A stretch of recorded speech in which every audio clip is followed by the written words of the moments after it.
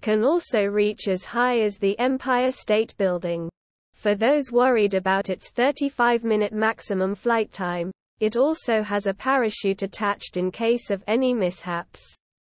Chinese firm XPeng believe it would be perfect for short-distance city journeys, such as sightseeing and transporting medical supplies.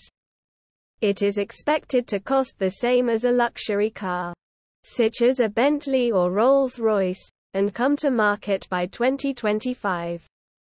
Weight: 560 kg. Size: 16.3 feet h by 15.7 feet l. Seats: 2 passengers, weighing no more than 16 stone each. Max flight time: 35 minutes. Max speed: 81 miles per hour. Cost: similar to a luxury car, like a Bentley or Rolls-Royce. Available: expected to be 2025 material: carbon fiber frame propellers, 2 on each for corners. Power: 4 independent battery packs. Brian Gu, president and vice chairman, said the ultimate aim was for it to be used by wealthy individuals as their day-to-day mode of transport. But, with several regulatory hurdles still to cross, he said the vehicle would likely first be contained to the outskirts of cities or on scenic strips. This could include Dubai's seafront, where it made its first public flight on Monday as part of GTEC's global event. Like a helicopter, the X2 takes off and lands vertically using 2 propellers on each 4 corners of the vehicle where the wheels would usually be, with 2 doors that rise up either side.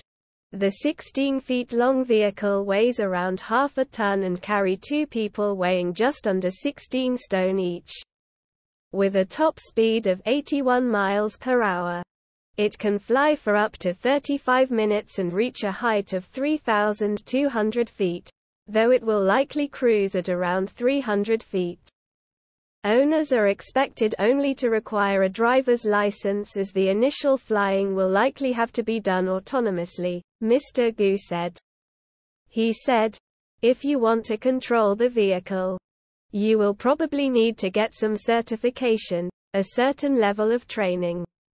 Asked whether the vehicle could be used by emergency services, he said, "I think these are all scenarios that can be tackled as a flying car." But he said the company was not yet focusing on specific use, and instead making the design a reality first.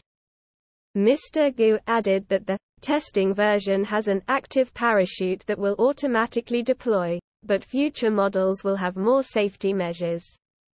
Mr. Gu said the company was aiming to have the vehicle ready for customers by 2025, but they are aware that it might take time for consumers to feel comfortable with flying cars.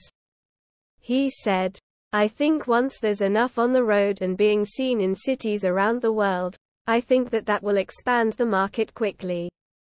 We see the most difficult thing as convincing people more than anything. Billions of dollars worth of investment have been poured into the eVTOL, electric vertical takeoff and landing, sector, as companies race to be the first commercial success.